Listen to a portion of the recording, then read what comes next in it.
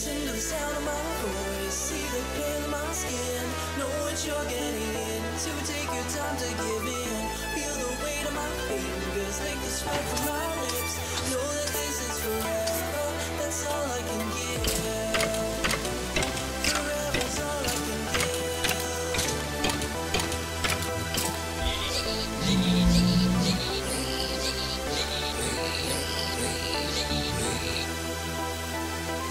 Listen to the sound of my voice, see the pain in my skin. Know what you're getting into, take your time to give in. Feel the weight of my fingers, take the sweat from my lips. Know that this is forever.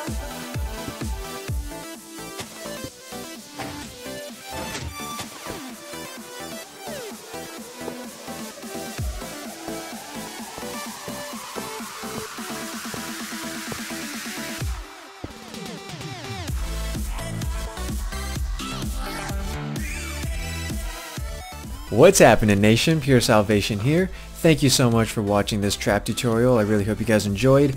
I tried something a little bit different this time, going with the whole no commentary aspect, and I only did that because this trap is pretty simple already, so I thought it didn't really need much explanation. The one thing I do want to remind you guys is that this trap is self-sufficient, which means you don't have to pay attention to it. You don't have to bait monsters into it, and actually you shouldn't bait monsters into it because you'll find when you're trying to lure a monster into this trap that they don't really like to follow the exact path that you want them to.